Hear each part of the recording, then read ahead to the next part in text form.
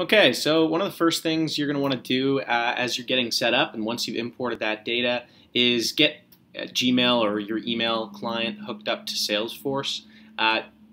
Gmail as well as Outlook 365 have some awesome one-to-one integrations with Salesforce. This video is going to be for the Gmail or G Suite of applications and getting your Gmail set up. So let's navigate to the setup screen. And the first step is that we're going to send through an external email source. So just type send into the quick find. We're going to click on this option that appears. Ensure that you toggle send through Gmail. Office 365 would of course toggle if that was your case. We'll toggle that on. Then the next step is email to Salesforce. So type in email to sale. It'll come up. Email to Salesforce, we just want to ensure that this is active. Essentially, it's making sure that you can log emails from an external source. So it should be automatically checked, but if not, go ahead and check it. And then we're going to go to Lightning for Gmail. Typing in Lightning, you should see that appear. We'll click into Lightning for Gmail. And you should see probably a pretty blank page, just this top tile, and then enable Lightning for Gmail. Go ahead and toggle that on. It's going to reveal the rest of the page here.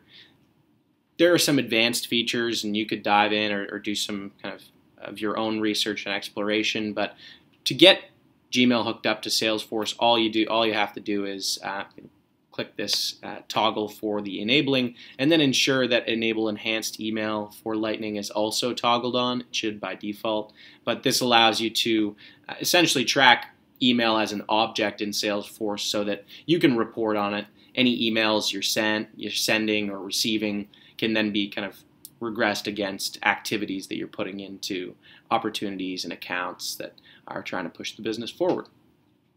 So once that's done, you're going to see in the top number 3 here has a quick link to the application in the Chrome Web Store. Go ahead and open that up. It's going to take you to the Web Store and give you the pane for this quick Chrome extension add-in. Go ahead and add it to Chrome. You're going to see it populate in the right side here, a little Salesforce cloud. And then when you go to your email or your calendar, please refresh it because it'll probably take a second to calibrate for you. And then once that's done, you're going to see this pane appear on the right side of both your email and of your calendar. And this is going to populate information about your contacts in Gmail that line up with information in Salesforce. So here I'm composing an email to Andy Young, and you can see that his contact record as well as the account he's associated with have populated. If he's associated with any custom objects or opportunities, those will also populate in this window. Then I can also see tasks associated with my day. So I know from within Gmail, hey, I've got to knock off these tasks. Let me send some emails to the people that are needing attention today. Another thing is while you're composing emails, you can save a new template from the information that you've written in your email, or search through your existing templates and insert them, and they can pre-populate with customer information as well, like subbing in the contact name and company and things like that.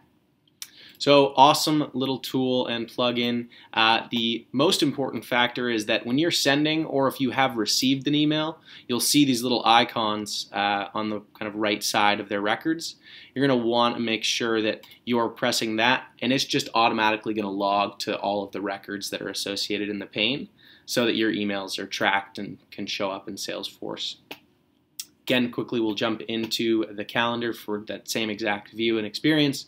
When you're composing or viewing a meeting that you've set, you can again view information about any of the attendees that you've added and ensure that you log that to Salesforce so that you can track the events. Any future events will show up. I'll kind of dive back in and show you what I mean. If I go to a contact, Andy Young, for instance, it'll pull up a history of things I've completed. So these are emails that I sent to Andy. I had a meeting that I'd set last week, so it completed itself. If I have future meetings with attendees, they'll show up in this next steps view, which is great. Again, you can kind of plan it so that you can show tasks or events that are set for today or this week, so that you know when you come in the morning, what you've set for yourself and what you've got to knock out. Another quick and kind of the last thing to know is you can send email right from within Salesforce. Go to this little email tab on the right. You probably will see a message prompt that says, would you like to send from Gmail? Go ahead and click yes. What that's going to do is allow you to send from within Salesforce emails that come right from your Gmail account. So when you send here in this window, and again, you can attach files, populate templates. I can even pop this email out to a docked window here so that I can navigate through Salesforce and pick up information that maybe I want to be copying into an email. But the important factor being, when I press send here, it's actually going to send from my Gmail client, and you'll see those emails end up in your sent just the same as if you'd sent that message from right from Gmail itself. And that's great because you want to make sure what you're sending in Salesforce is searchable in your inbox.